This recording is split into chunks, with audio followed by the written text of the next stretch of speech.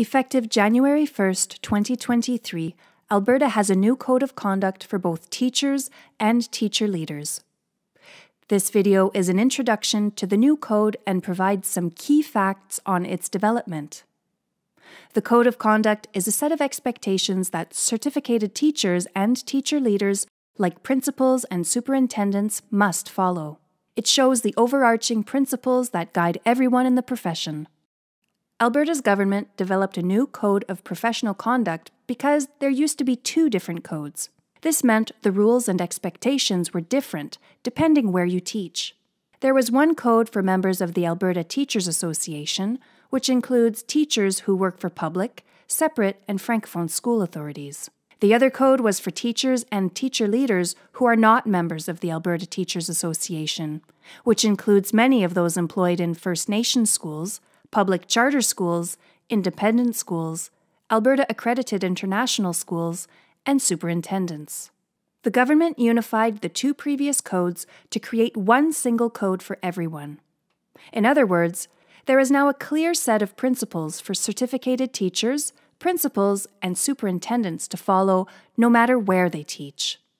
The new code means parents can be confident there are consistent standards for the whole profession, and certificated teachers and teacher leaders can be assured all of their colleagues across the province follow the same guiding rules. The process of developing the new code began early in 2022. The Legislative Assembly of Alberta passed Bill 15, the Education, Reforming Teacher Profession Discipline Amendment Act, in May 2022.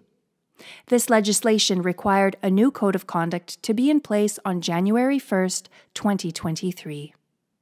The legislation also required the creation of the Alberta Teaching Profession Commission, which is responsible for investigating allegations that a teacher has broken the code.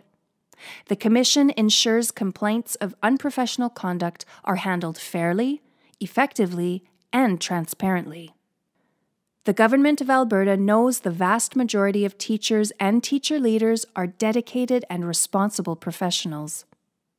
The new model for teacher discipline will help ensure any allegations of unprofessional conduct are handled objectively and without potential conflicts of interest. To help inform the development of the new Code of Conduct, the government engaged a wide variety of people and organizations. We knew it was important for the code to reflect the needs and perspectives of Alberta's teachers and teacher leaders, as well as the parents and students they serve.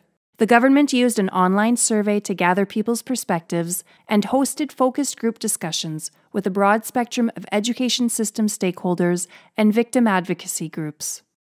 The new code contains 4 categories, each with different requirements or expectations. The categories show how teachers and teacher leaders are expected to treat their students, the parents and guardians of their students, and other teachers and teacher leaders, as well as some general responsibilities to the teaching profession as a whole. Many parts of the new code have been carried over from or are based on parts of the previous 2 codes. For this reason, as well as the fact that vast majority of Alberta's teachers are passionate about their work and uphold a high degree of professionalism, the concepts and expectations in the new Code of Professional Conduct should be familiar. Teachers also receive a high degree of training on conduct as part of their education, and subsequent direction and professional development through their employers. As before, the new code contains principles that are reasonable and expectations that most teachers typically follow in their daily lives. While the vast majority of teachers uphold the high standard we all have for those entrusted with our children each day, there were some behaviors that were not explicitly covered by the previous 2 codes. In developing the new code, the government examined codes and standards in other parts of Canada. As a result, the new code contains the following provisions that emphasize the importance of student safety. Teachers and teacher leaders are required not to intentionally harm or abuse a student verbally, psychologically, or emotionally, harm or abuse a student physically or sexually, intentionally engage in an illegal activity or other activities that may cause a student to be put at or to remain at risk of harm or abuse, knowingly encourage or enable a student to engage in illegal activity or other activities that may cause a student to be put at or to remain at risk of harm or abuse, teach or lead in a manner that exploits their relationship with students while in a position of authority for ideological, material, or other advantage. Taking ideological advantage means teaching students in a biased way in order to take advantage of their uninformed or underinformed opinions. It does not include teaching content from the programs of study. 2 other provisions require teachers to foster a respectful learning environment where students feel welcome and to respect their basic rights. For example, most teachers are aware it's not acceptable to discriminate against students based on their race, religious beliefs, sexual orientation, and other traits. In fact, this was covered in one of the previous codes of conduct. However, the wording in the new code refers specifically to the rights that are enshrined in other legislation, such as the Alberta Human Rights Act and the Canadian Charter of Rights and Freedoms. The intent of these parts of the Code of Conduct is to ensure teachers and teacher leaders are clear they must respect their students and take into account their backgrounds and socioeconomic context, model acceptance and tolerance of a wide variety of people and cultures, and to show consideration for the feelings and circumstances of learners. To further ensure student safety, the new Code of Professional Conduct requires teachers or teacher leaders to notify the Alberta Teaching Profession Commission if another teacher or teacher leader harms a student. Most teachers care deeply about their students, and it's rare for them to be endangered, but when issues do occur, it's important to notify the authorities so the problem can be addressed.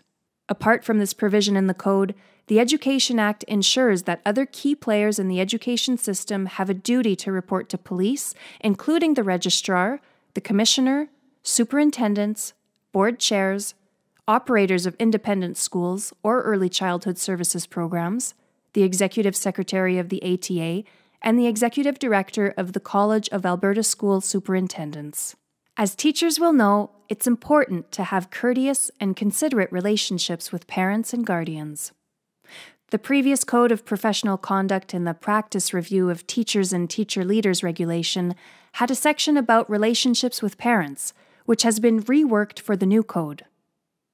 Relationships with students' families must be based on mutual respect, trust, and where necessary, confidentiality, because a healthy working relationship with a student's family often contributes to the student's learning and well-being.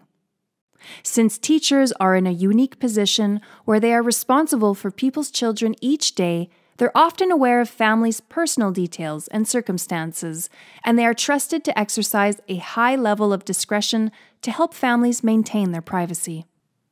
Additionally, it's also reasonable to expect that teachers won't disparage or denigrate parents.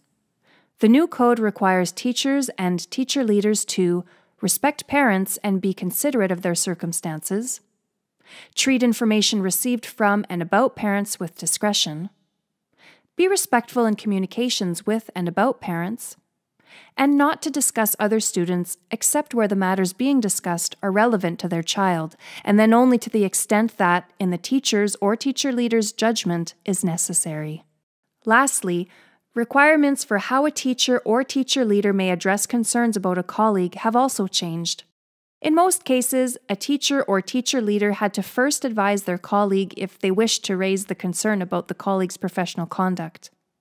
This may actually discourage people from raising legitimate concerns because it could lead to a confrontation, and in serious cases, it could cause a teacher to put themselves at risk.